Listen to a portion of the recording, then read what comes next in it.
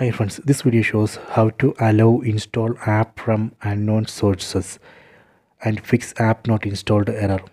I would be showing two methods. Please don't forget to subscribe this channel. Please like and share the video. Method 1. Go to settings. Tap on the settings app icon. Go down. Select security and privacy. Go down. Tap on more security settings. Tap here. Then tap on install unknown apps. So here you can see list of apps.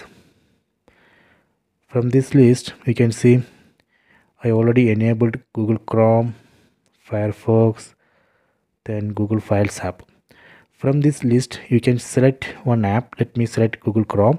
I am going to allow Google Chrome browser to download and install Android APK file from unknown source. You can enable here. So after this, Google Chrome can download and install Android APK file from internet without any error. Similarly, you can set this permission for other apps in the list. So let me enable Firefox.